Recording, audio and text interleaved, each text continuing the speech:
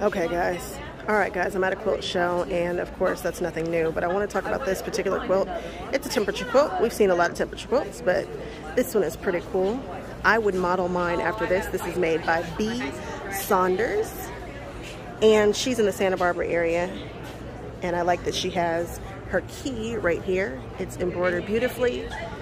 She used these little droplets here for days of rain, and then you'll see that she's got some special stitching around the dates that are of significance. So some of these are birthdays, her wedding anniversary, kids' birthdays, husband's birthdays, that kind of thing, and I'm here for it.